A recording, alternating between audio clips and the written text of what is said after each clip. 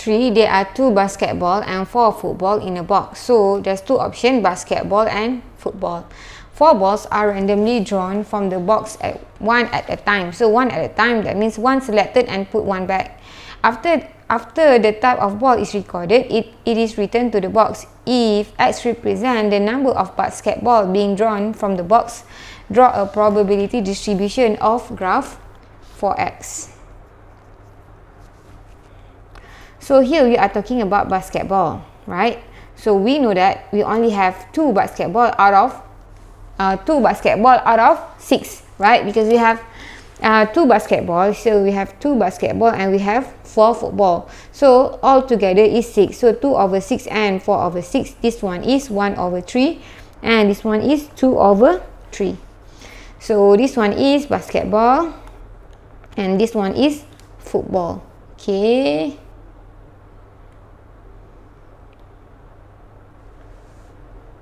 So we see here 4 balls are randomly selected. So we see here the number of X.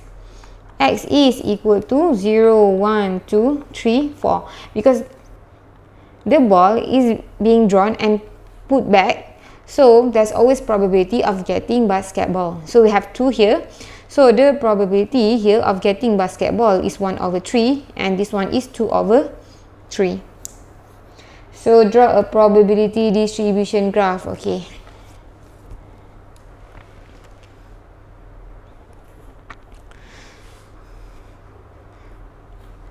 So here we have to make a table first. So here probability when X is equal to 0. So we are using, when we have 2 options, so it is binomial distribution. So Px is equal R is equal to NCR. So this one is PR Qn minus R. So we see here we are talking about basketball. So P is equal to 1 over 3 because basketball is 1 over 3. So Q is equal to 2 over 3. And you can see that P plus Q is actually equal to 1. Right? So this one. So and the number which is 4 ball being selected. For C, R is equal to 0. And then our P is 1 over 3. And then this one is 0. This one is supposed to be 0. And then here Q is 2 over 3 and the power here is n minus r. You can just take from here 4 minus 0 which is equal to 4.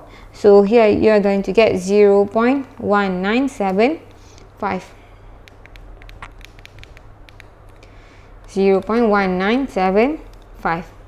So P X is equal to 1, so which is equal to 4 C1, 1 over 3 1, 2 over 3. This one is 4 minus 1 which is equal to 3. So this one is 0.3951. So Px is equal to 2 which is equal to 4C2. 1 over 3, this one is 2. You see here this one and this one is the same. 2 over 3 power 2 which is equal to 0.2963. So Px is equal to 3 which is equal to 4C3, 1 over 3, this one is 3, this one is 2 over 3, power of 1 which is equal to 0.0988.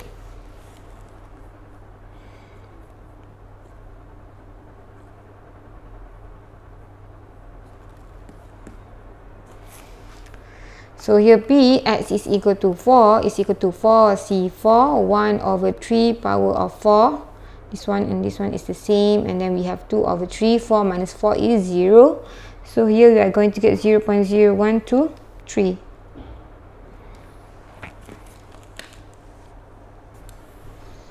So you can see that your x-axis is actually x is equal to r, or r, which is we have 0 up to 4, and you have to see for your y-axis.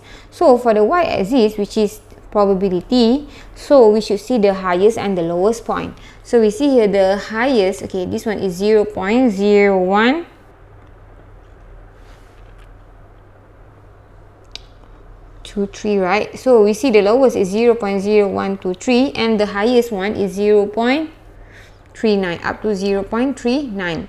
So here for x, you can just make it, because this one is up to 4, right? So here 0, 1,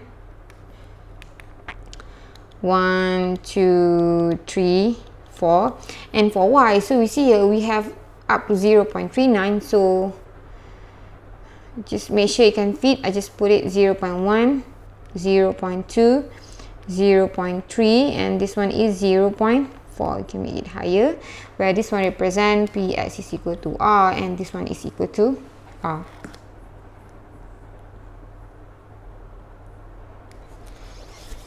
So here the easier way for you to plot is that you see here for 10 small box it is 0.1.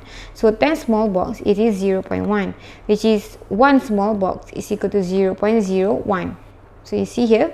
So what we are going to do is that we make it into 2 decimal point and divide per small box. So we know that how many box for us to plot. So we see here x is equal to 0, which is 0.1975. If we take 2 decimal point, we get 0.20, right? So 0.20 divided by 0.01 divided per 1 small box, you get 20. That means you have to mark 20 box. So here 0, so 20 box is here because 1 small box is 10, right?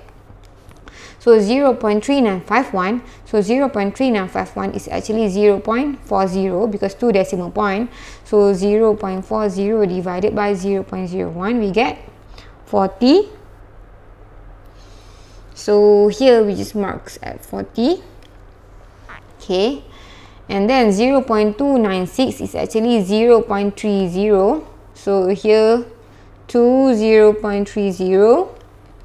And then here 0.0988 is actually 0.10 because this one you add 1 you get 0.10. So this one is 0.10.